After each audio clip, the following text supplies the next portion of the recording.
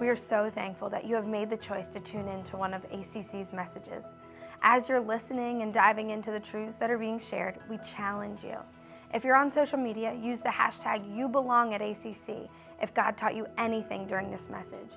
We want to get to know you. So check out our online community by watching our live service at arundelcc.org/live. This is where you can interact with other viewers in the chat, fill out a prayer request, and follow along with message notes. And we believe that God is going to do some awesome things in your life today. Good morning, ACC. How are you guys? All right. Hey, whether you are joining us here in the auditorium, online, or in the lounge, it's just great to be with you guys. Can we welcome our guests? Can we just welcome them?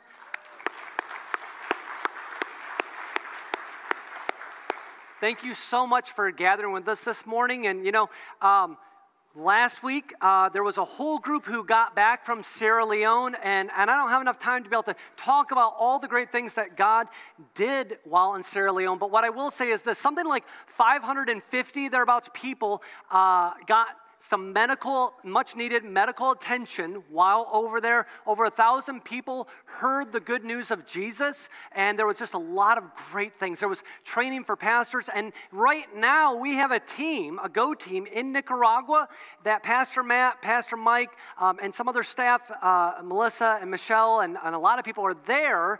And from what I understand, they had a VBS of 700 kids. 700 kids, yeah.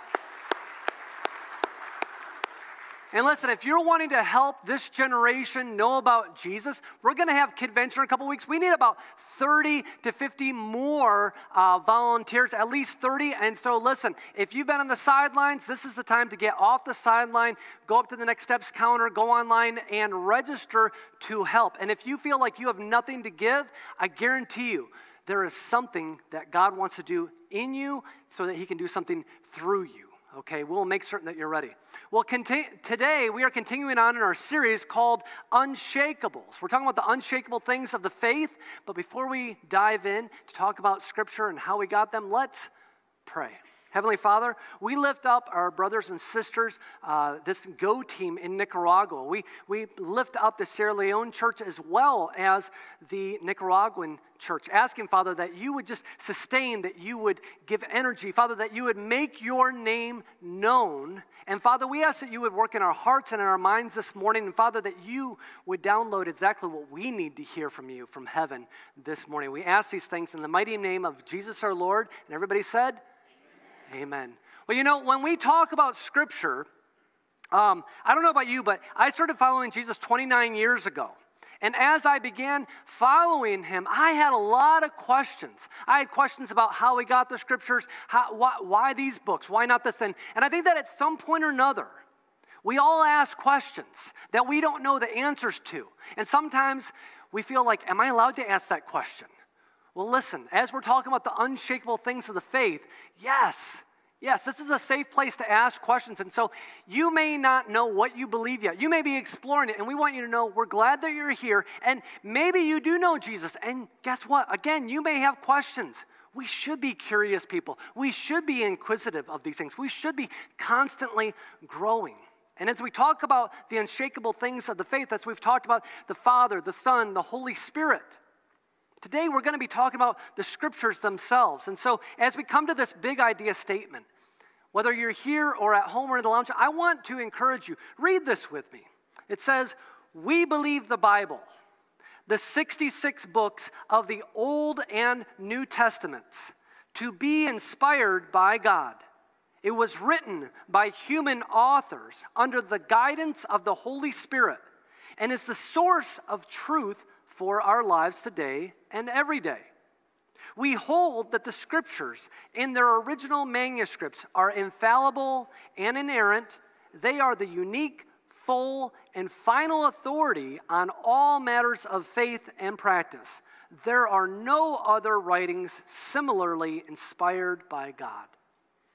Now, this is a faith statement that we have as a church, and we're not going to say that it's perfect, but we have tried to line it up with what the Scriptures teach, what they say, and what we believe as a church. And when we talk about all these things, all these unshakables, At the end of the day, everything is going to be built on the Word of God. And so this message, I think it's exceedingly important. When we talk about canon, this is talking about, as it were, a cane, a measuring rod, a rule of faith. So imagine this ruler, okay? And there are going to be things, books, letters, that are going to measure up and others that are not.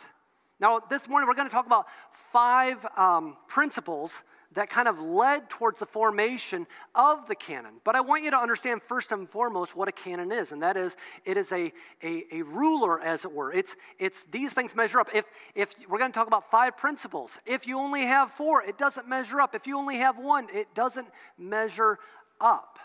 And you know, since we have 4th of July coming up, I need you to know that, listen, we're not going to go by those centimeters, we're going to go by the inches, right? Because we're Americans. But within it, there's going to be things that are going to measure up, things that are not going to measure up. Now, when we talk about this, when we talk about the formation of the canon, of why these books are in the Bible and why some are not, because every once in a while we hear this thing of, oh, there was this lost book, or they're trying to keep it out. And I want to talk about, for just very briefly, what 4 myths of the formation of the canon are, very quickly. One of them that you hear very often is Constantine, Emperor Constantine, decided the books of the Bible. False. That's a myth. He did not. The only thing that he did is make Christianity a legal religion. Up until this point, the church had persecution. And in fact, just before Constantine, there was a lot of persecution going on. In fact, there's a story of 2 deacons who, you have to understand, not every church had a Bible. Not every church had all the books of the Bible. In fact, there was a formation going on. And you have to understand also, these things, they were hard to come by. You might have one church like this that had a portion of the Bible. So these deacons, they didn't necessarily have a Bible. They didn't have the books of the Bible. They didn't have the New Testament. But the question was, who has it? Tell us who in your church has this, or we're going to take their life. We're going to kill them. This was Rome. And the deacons were martyred in order that the Word of God would be preserved. And stories like this abound through the centuries, over and over and over again. In fact, this Bible, you see this? If you have a Bible, go ahead and lift that up for just a moment. Go ahead and take that. If you got a phone, put it up, because I know you can get the app. If you don't have it, you can download it. But here's the thing. Just the materials to get these 66 books, just the materials. Not the time, not writing it down or anything like that. It would have cost $9,000 to $10,000 in today's dollars for the materials. That's right. Forget that used car. You're going to get a Bible. That's what you're going to get. It's $9,000 to $10,000 even without the work. And oftentimes at that time, if you wanted a Bible, you're going to probably have to write it out yourself. And I know some of you guys are really worried because I've seen your handwriting. That is not going to translate to the next generation. They'll be like, I'm not certain what they were trying to say. Thankfully, those who were writing the canon, those who were giving it on, they were faithful in that. Now, another myth of the formation of the canon was a council decided the books of the Bible. No, they did not decide, and we'll talk about that in a moment. A third myth is the Bible changed over time, that there was the telephone game. No, it didn't. And again, we'll speak to that more later. And finally, the 4th myth of the formation of the canon is the Bible was made to oppress people. No, actually, it liberated them. It liberated them. Now, are there those people who twisted the Scripture? Yes. Even in the New Testament, we're told that there are those who have twisted the Scriptures to their own demise. Even in the first century, they were saying this. And so there are those who certainly tried to say things like, well, slavery, yes, God wants slavery. And that would be twisting the Scriptures. But there were also those who were faithful who said, no, this is not God's will. And there were those who spoke from the pulpits, people who spoke from up at the stage and taught. People like William Wilberforce over in England. You had people here in the States as well. And ultimately, we had a civil war and such. And guess what? Bad theology, it destroys people. It hurts people.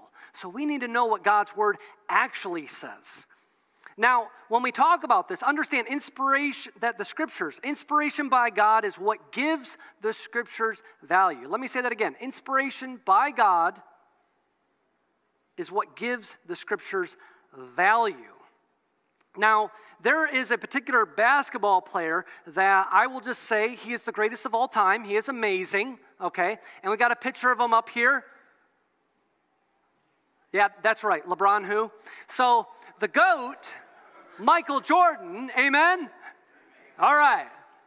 So, 6-time NBA champion, 2 3-peats. We had 5 NBA MVPs, 6 NBA final MVPs, 14 NBA All-Stars. He had 32,292 points, 6,672 rebounds, that's right, kicking it down, 5,633 assists, and that was all done in just over 1,072 games, and that is why he is the GOAT.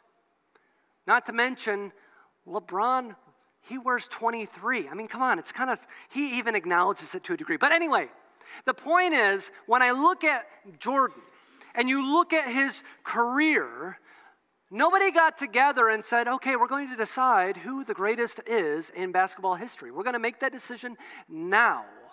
And so now, because people got together and decided that Michael was the GOAT, oh, now he's the greatest of all time. No, what happened is Michael played. Jordan played basketball, and he was a legend. He is a legend. And all that people have done is recognized what we already know. And some of you guys ought to know, amen? But within this, I say this because it's similar when we look at Scripture. It's not that people got together and decided on the books of the Bible. Rather, it was they recognized what already was. They recognized the authority. They recognized what God was already doing. And so when we talk about the formation of the canon, those things that measured up, we're going to talk about 5 principles for discovering canonicity that kind of led the people of God along the way. And if any one of these is missing, it didn't factor in. Now, the first thing that we see is the authority of a book. The first principle was the authority of a book. Is it inspired by God? Is it self-authenticating? Does it claim to be from God in some way, shape, or form? Now, you might see this in some words such as, thus saith the Lord, especially if you have a King James Bible this morning, right? So, thus saith the Lord. It claims to be from heaven. It claims to be from God. But again, remember, just because it claims to be from heaven, just because it claims to be from God, doesn't necessarily mean that it always is. And we'll get to that even more as we go on. The second principle for discovering canonicity that we see over time is the prophetic or apostolic authorship of a book. Was it written by a spokesman or someone associated with God's spokesman? Someone associated with God's spokesman. So, for example, the Gospel of Luke. Luke was not an apostle, but he said, hey, listen, there's a lot of Gospels going around there, and I want to get a first-hand account. And so I went and I talked with different people, such as the apostles, and I was able to get that. The Gospel of Mark is Peter's gospel written by Mark. We read in Hebrews 1:1, it says, long ago, God spoke many times and in many ways to our ancestors through the prophets. This morning, as we're going through these principles, I want to look and see what the Scriptures actually say about the Scriptures, because this is important. Again, in 2 Peter, it says, above all, you must realize that no prophecy or Scripture ever came from the prophet's own understanding or from human initiative. No, those prophets were moved by the Holy Spirit, and they spoke from God. These are important principles, exceedingly important principles. And yet we also know that there will be false teachers. We're told many times in Scriptures. In Jeremiah 14:14, it says, then the Lord said, these prophets are telling lies in my name. I did not send them or tell them to speak. I did not give them any messages. They prophesy of visions and revelations they have never seen or heard. They speak foolishness made up in their own lying hearts. Sarah, there are those who are going to claim to be from heaven. Those who, along the way, even in the Old Testament, there were those who were claiming, but they were lying. And God makes it clear. And it doesn't just stop in the Old Testament. We see this in 2 Thessalonians 2:2. Paul, an early follower of Jesus, he says, don't be easily shaken or alarmed by those who say that the day of the Lord has already begun. Don't believe them, even if they claim to have had a spiritual vision, a revelation, or a letter supposedly from us. To the church in Galatia, in the book of Galatians, Paul even goes so far as to say, listen, whether I come to you with a different, if I even come to you with a different gospel or an angel from heaven, may they be cursed. There is no other gospel. And there were those who were trying to twist, turn, lie along the way. The third principle that we see for discovering canonicity was the authenticity of a book. That is, does it tell the truth? Is it orthodox? Does it line up with what we already know? What we already know. So think about in the time of Jesus, we have the Hebrew Bible, which we would refer to as the Old Testament, the Old Covenant. And so as we're looking at a new covenant in Christ, do these things line up? And there were questions along the way. We read in the book of Acts 17:11, it says, and the people of Berea were more open-minded than those in Thessalonica, and they listened eagerly to Paul's message. They searched the scriptures day after day to see if Paul and Silas were teaching the truth. Does this line up with what we already know? Does this line up? And this is something that we should all ask. Whether I'm up here teaching, by the way, my name's Pastor John. I'm one of the executive pastors here at ACC. Whether I'm teaching, or Pastor Matt, or Pastor Mac, or Pastor Mike, if anybody is teaching, we are not infallible. God's word alone is infallible. God's word alone is inerrant. This is what we build our life on. And if we say something that doesn't line up with God's word, then listen, do us a favor. Let us know. Let us know. But bring the scriptures, because if it's not scriptural, well, then it's an opinion. And we all have opinions, right? And that's okay. But within this, they searched. We also see, I love this story out of the Gospel of Luke, chapter 24, verses 25 to 27. This is after Jesus has been resurrected from the dead. And Jesus is walking down the road, and these two people that he's with don't recognize that it's Jesus. And it says that Jesus said, he said to them, how foolish you are, and how slow to believe all the prophets have spoken. Did not the Messiah have to suffer these things and then enter his glory? And beginning with Moses and all the prophets, he explained to them what was said in all the scriptures concerning himself. This is amazing. I love the fact that when you read the New Testament, you can't not read the Old Testament. It's been said the Old Testament is the New Testament concealed, and the New Testament is the Old Testament revealed. Maybe you've heard that before. And I wonder, all these Bible references to the Old Testament that we see in the New Testament, how many of them did Jesus himself say, oh, what about this one, that one, this one, that one, this one, that one? And there are a lot. There are a lot. In fact, I have a picture to illustrate just how many references, how many cross-references there are between the Old Testament and the New Testament. If we could bring that up here. 63,779 cross-references exist. I know of no other book like this. In fact, I will go out and say there is no other book like this. You can see all the way over here from Genesis all the way over to Revelation. And when you look at the lines underneath, that's basically the longer it is, the more references there are going over there, back and forth, back and forth. You'll notice that there's smaller ones here and there and here. And so what ends up happening is that in the Old Testament refers to the Old Testament. The New Testament is also referring there and back and forth and back and forth. And so there's even, like, for example, in the days of Gideon, in the book of Judges, it makes references back to the time of Moses to say, hey, listen, Gideon is kind of like a little Moses. He's going to liberate the people of God. And then you go over here to one of the Gospels, and it makes this small statement that actually refers to a town that Gideon was in at that time, in essence saying the Messiah, Jesus, as he comes in the world, he's going to be like Gideon, who was like Moses. He's going to liberate his people.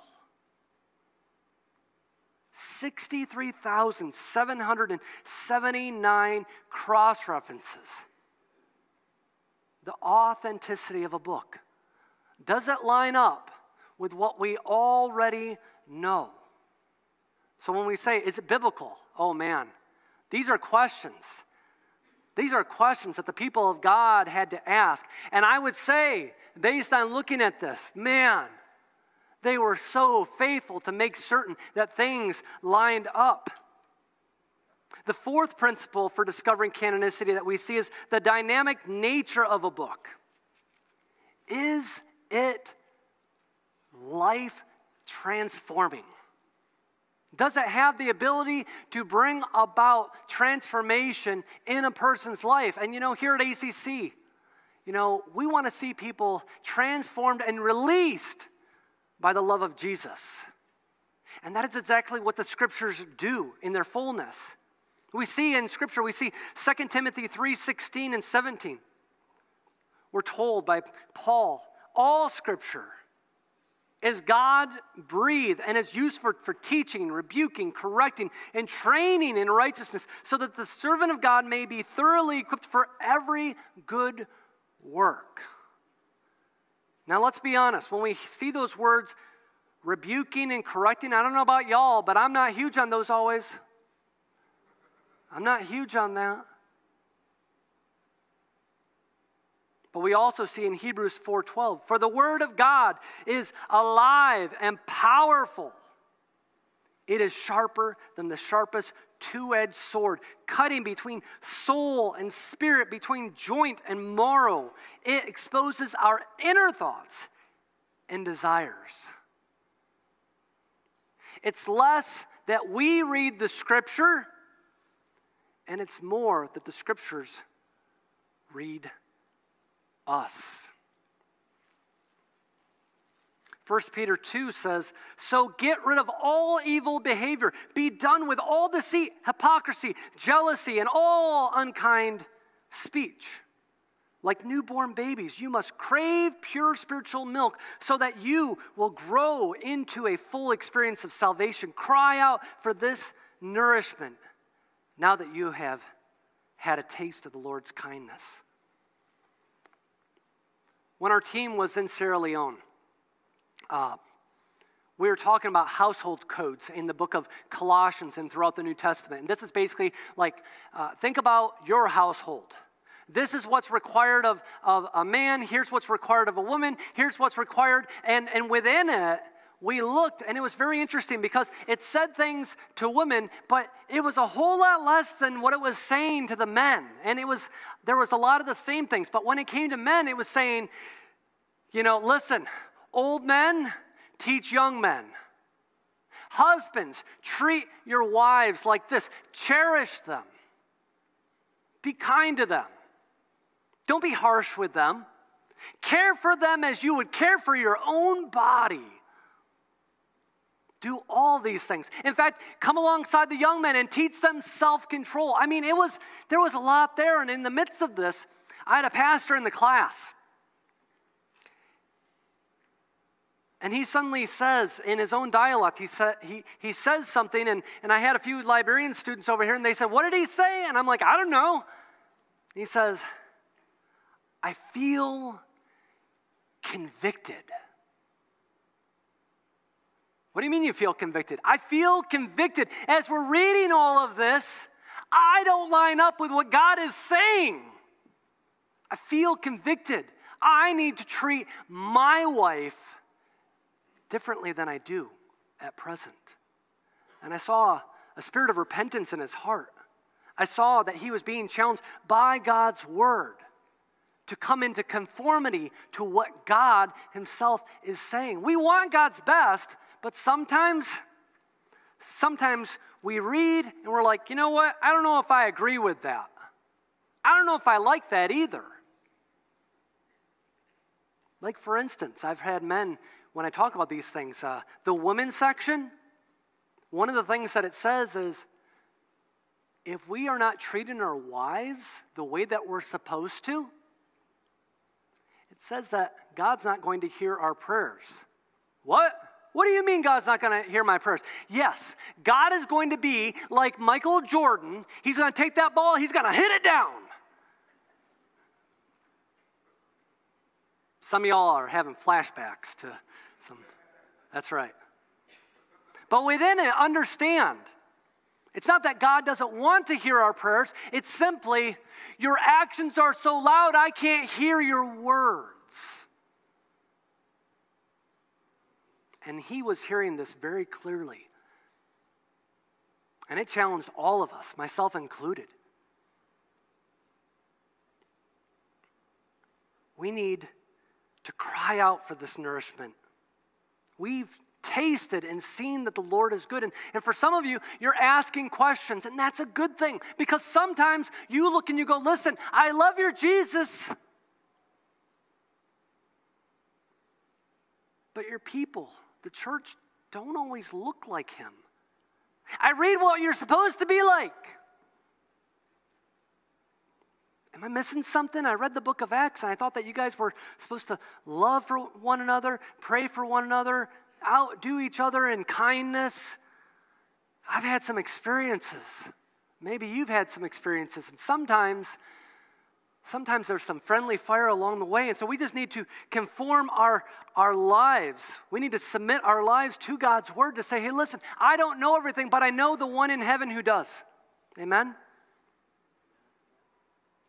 But within this, as we are taking the ruler, as we are trying to measure and make certain that, listen, there's canonicity.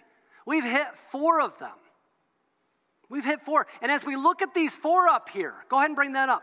As we look at these 4 principles for discovering the canonicity, if we have the authority of a book, the prophetic or apostolic authorship of a book, the authenticity of a book, the dynamic nature of a book, we may have all of these things. But there's still one left. And if this one is missing, none of the others matter. There are times that the scriptures actually refer to other books. In the book of Jude, it refers to the ascension of Moses, but it doesn't make it in. When we go to the book of Acts, Paul quotes some of the Greek poetry, but it doesn't make it in. We know that there were other books along the way, but they didn't make it in. And even if they had all these others along the way, this 5th one matters. It matters just as much as the other 4, and that is the acceptance of a book. Do the people of God accept this book? Do people with the Holy Spirit, the Spirit of the living God, are they accepting of this book? Relaying a message matters. It truly does matter. And when I think about this, I think about how, sometimes people want to say that, well, we can't really trust the relaying of the message. Sometimes we can't really know what somebody really thinks or believes. For example, you have a phone. How many times have we sent a message? You sent a message to someone, and it didn't come across the way that it was meant to. Or they sent one to you. Maybe it was a few years ago, but a well-meaning, loving, older grandma, grandpa. You told them a tragic story, and all they wanted to do was comfort you. And so they sent you back a text, and they're tech savvy, and so they sent back LOL, lots of love. And you went, Grandma, I don't think that means what you think it means. Or they're really excited, and so they do all caps and lots of explanation points because they're so excited. They have this exuberance, and you're like, why are you yelling at me? Why are you yelling at me? Or maybe it's a friend who they do know how to use these things, and they spoke, but it didn't come across the way that it was meant to, or you tried to, and it didn't come across. Let's just be honest. Let's just acknowledge texting sucks, right? Don't let that be the only thing that you get out of this entire morning, okay? But at the same point in time, if I needed to give a message to you, and I said, hey, tell my wife, Megan, that I'll be home at 5 o'clock, and I'm going to bring ice cream. Can you give that message to my wife? I think that you can give that message to my wife. I think that we can be reliable. And it's important to understand that in this world there is reliability, but how much more with God? Because as Christian apologist Jim Walton says, if we cannot trust God to relay his message accurately, we have no basis for a relationship with him. And I would go even further and say, and so we are still lost in our sin. But if God sent his son to die on our behalf, do you think he'd want to make certain that we knew? Do you think that he would want to make certain that we got the address right? Bring up that cross-reference picture again, please. This is God making certain that we recognized his hand in there. When we talk about the scriptures, when we talk about this, the unshakableness of the truth of the scriptures. You know, when we talk about some of the additional evidences, and keep this up there as I'm talking about this, there are things, first and foremost, what wasn't removed? When we look at this, there are things that were not removed that, man, it would have been so easy to remove things. To remove things like Mary Magdalene being the first to see the resurrected Jesus. Not only was she demon-possessed, not only was she a prostitute, but in addition to that, in antiquity at that time, the witness of a woman wasn't admissible in court. It was the same thing with shepherds. They would not listen to them in a court. And yet, God uses the foolish things of this world. And these people were not foolish in any way, shape, or form. They were faithful. You had the shepherds at his birth, and you had a woman at his resurrection. And God said, I can use people. I can use people like you and like me who are faithful, who say, I'm not going to listen to what everybody else is saying. I'm going to listen to what you say, God. Prophecies, the amount of, this is more evidence, the prophecies given. There's a physicist. He figured this out early on. He looked at the numbers and he said, for all the prophecies of Scripture that had been fulfilled, and there are still some yet to come, it is a 1 in 10 to the 1,000th power chance. Now, I don't know about you guys. I did not do so well in math in school. So I needed this broke down just a little bit more, okay? So we got lotto numbers, okay? When you take those numbers, he says, it would be like going out tonight, finding 125 different lottos across the country, across the world, and you go out and you buy one ticket for each and every single one of those lottos, all 125 lottos, and tomorrow you wake up to find out you struck it big 125 times. 125 lottos, all won on the same night, one ticket each, for those prophecies to be fulfilled. And they have been. They have been fulfilled. And there are some that still have yet to be fulfilled, which we look forward to, like Jesus coming back. He's gone to prepare a place for us. The third additional evidence is the archaeological evidence. There are things outside of the Bible, though the Bible is enough, there are things outside of the Bible that basically say, hey, listen, I'm going to leave evidences that point to the Bible. So for example, you may have heard the story of Balaam, son of Beor. This was a false prophet that was hired to curse Israel. And every time that he was supposed to curse Israel, he blessed Israel. Every single time, over and over and over again. We read about that in the scriptures. We read that in God's word. But then we discovered a thing called the Der Allah inscription. It's outside the scriptures. And it actually refers to Balaam, son of Beor. We have these things. And so many more. We can go to the places that talks about. We can see the things. And when people say, no, I don't know that that's reliable. So for example, the additional evidence, consistent transmission. There were people 100 years ago who would say, listen, the transmission of the gospel would be like the telephone game. It's not reliable. You start here, and by the time you get over there, it's completely different. And the oldest manuscript at that time that we had of the entire Bible was the Leningrad Codex from 1,000 years ago, 1,000 years after Jesus. And then they discovered the Dead Sea Scrolls that predate Jesus by about 60 to 90 years, give or take. And they took portions like the Isaiah scroll. They had the whole thing. They took all these scriptures. They took the Isaiah scroll next to the Leningrad Codex, and they went, they're the same. They're not different. They haven't changed over the years. The transmission of the words of God have been transmitted from one generation to the next, to the next, to the next, faithfully through the centuries. We find things like fragments of the Gospel of John, a fragment in 90 AD, from 90 AD. Not even 100 years. And it's probably not the original autograph, but we have portions.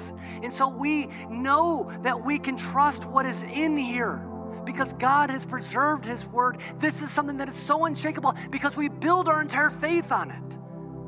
If the foundations be rotten, how are we going to build on it? And yet God has preserved the foundations of the faith. So what now, God? We ask this each week. The first thing that I would say is we need to thank God. When is the last time, if ever, that you've thanked God for his word? Think about it. Many of you have 5, 10, 15, 20. You have an entire collection of Bibles, and let's just be honest, we struggle to read one. You have Bibles, and you've never even read the entire Bible, let alone just the New Testament. Make that a goal now. Now, because there are people in antiquity who would have been going, wait a minute, you have the words of life, you have God's word, and you don't, it's not convenient, you don't have the time. I don't understand. Why would you not want to hear from the God of heaven? So dig in daily. Live it daily. Don't just dig in, live it daily. Hide it in your heart. I hear people over the years, they say, do you think that the apocalypse, do you think that the Antichrist is coming? Do you think that, it's the end? Listen, if you're that concerned, then start memorizing scripture. Start sharing the good news of the gospel that brings freedom. Bring it because people are longing for it everywhere. And the last two, listen, I don't know where you are.